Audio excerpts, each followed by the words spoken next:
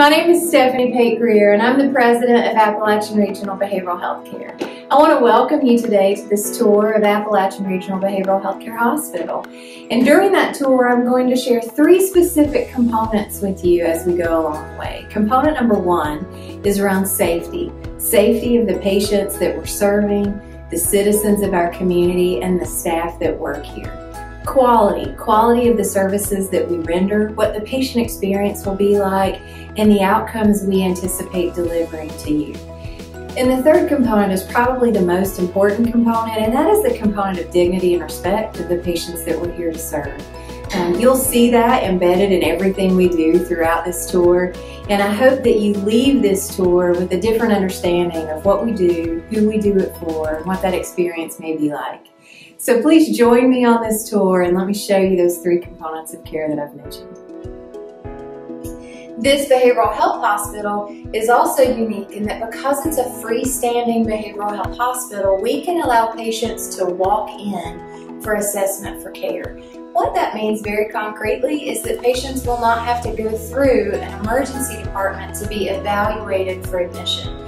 So our patients, our community, can present directly to first floor admitting services of Appalachian Regional Behavioral Health Care Hospital and receive an immediate assessment to determine the most appropriate course of care for that individual at that time.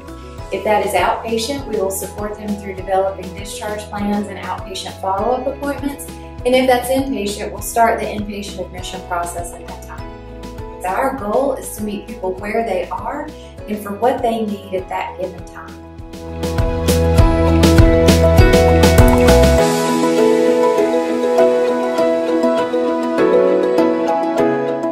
The residential space has been designed with safety as the paramount component of care. So our patients will have options between private or semi-private residential spaces, but they'll spend very little time in these spaces. The schedule of the day mirrors productive adult life. If that is productive adult work life or productive adult school life, our patients will get up, they'll get ready, they'll start their day with meals, and then they will be actively engaged in treatment until bedtime at night. So these rooms, these spaces have been designed to assure individual and group safety, but really that's just for rest and restoration.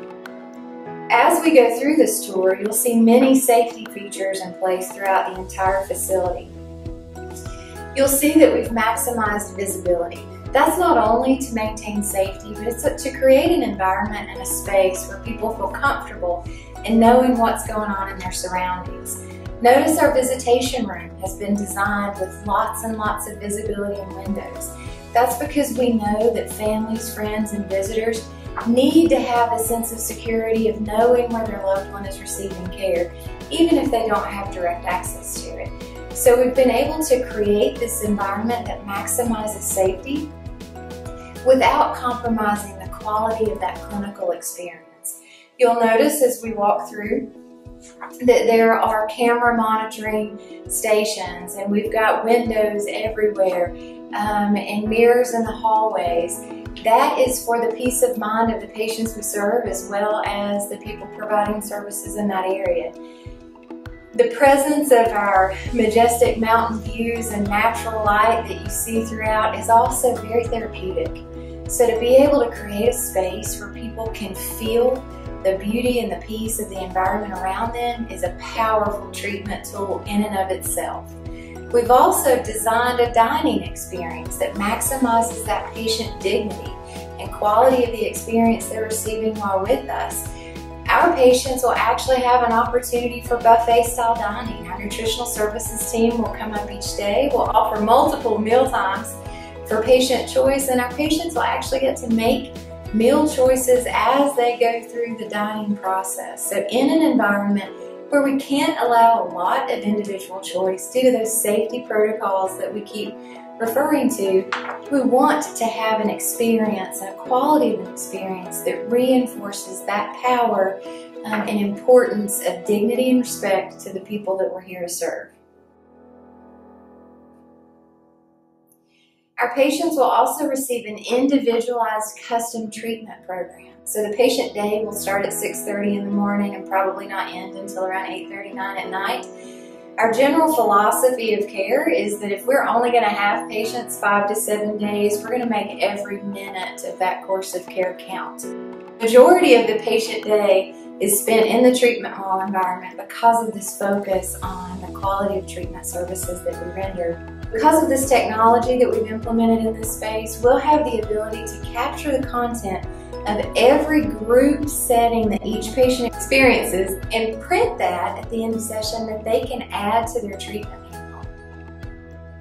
We also believe that family involvement and family support is a cornerstone of quality care. So in addition to the technology in the group rooms, we have dedicated spaces for court, for outside meetings, for meetings with other therapists and attorneys and other physicians if appropriate. And we can pull people in virtually using this technology we've established. We have designed a specific space to allow for discharge consultation that is separate from the treatment environment. What that means is that at the time of discharge, the patient and the clinical staff will come down to our discharge consultation room. We will bring the family member, friend, whoever's providing transportation home into that room and sit down in a quiet, uninterrupted environment and go over discharge plans.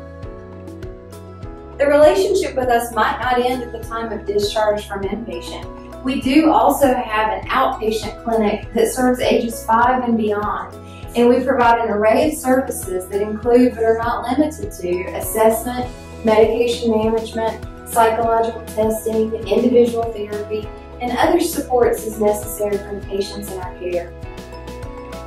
I want to thank you for joining us on this tour today, and I hope that you've seen the 3 components of care that I mentioned when we started: quality, safety, and the dignity, respect of the patients that we're here to serve. I also hope that you leave this tour with an understanding that the people that we're serving are your loved ones. It's your family members, it's your friends, it's the people that we live and work with in our community. I also want you to know, if you have a need, if you know someone who has a need, please reach out to us. We will be happy to help and we will be honored to help. Thank you.